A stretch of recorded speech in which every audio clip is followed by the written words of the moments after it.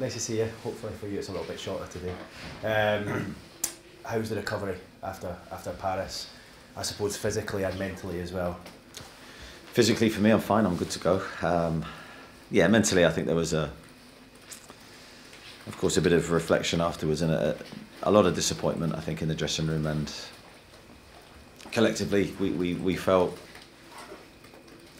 we were, minutes away from a historic result for us in our season, and obviously what happened. So, but I think then when a new day comes and you look at it slightly differently, and you have to move forward and look forward to the next game.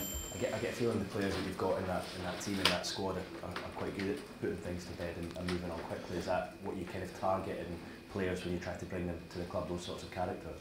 Yeah, I think that character is important. I think this season especially, we have to results, whether they're positive or negative, they can't linger with us. We can't take them with us even for a couple of days, because then that influences what happens in the future, and the future is always the most important thing. So when something like that happens, I think you understand there will be, you allow the players to be emotional, but I don't think we want to view ourselves as victims or, any kind of negative association like that. It's happened.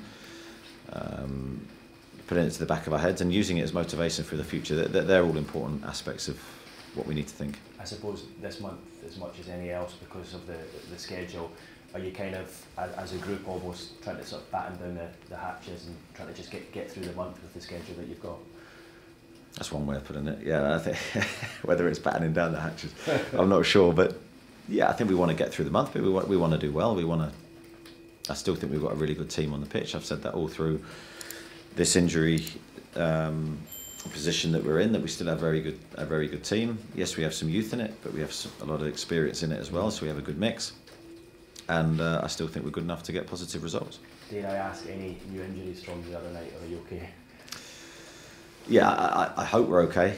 Until the game kicks off, you don't quite know, but at this moment we don't look too bad. Okay, and with the lads who were out, is there any chance of any of them being